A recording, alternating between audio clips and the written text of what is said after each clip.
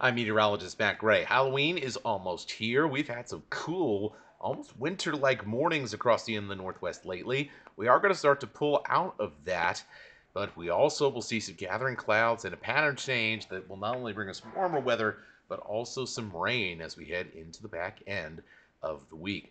So, as you plan your Monday, you've got to send the kids off to school, you got to head back to work, whatever you're doing, don't plan too differently than what you did for this weekend. We're not quite there just yet. We're still going to see low 20s, even some upper teens in the morning.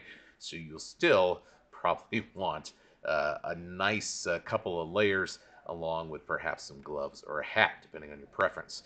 Now, as we get into the afternoon, that's where we're going to start to see those changes. Temperatures will, instead of topping out in the low 40s at best, will start to push up closer to the middle 40s and even upper 40s, close to 50 degrees in some areas. So that is going to be quite a noticeable change, especially with all the sunshine we're going to see for the start of the week.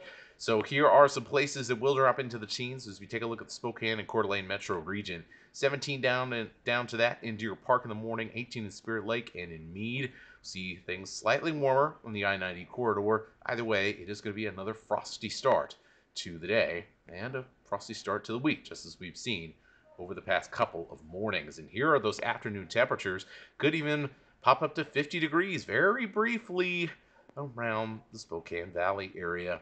Overall, this is just our first little bump up in what will be a much bigger rise as we get into the back end of this upcoming week. Speaking of the back end of the week, let's take a look at your extended forecast through the forecast radar.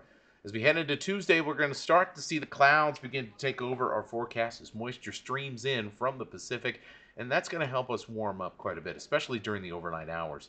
Now, we stay dry through Wednesday, so we don't have to worry about rain chances, and we're going to be warm enough that it should basically all be rain chances. Snow levels are going to be right up around 7,000 feet.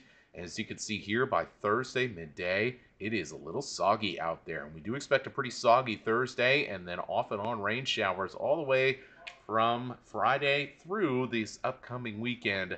So another period of extended wet weather, but also warmer weather.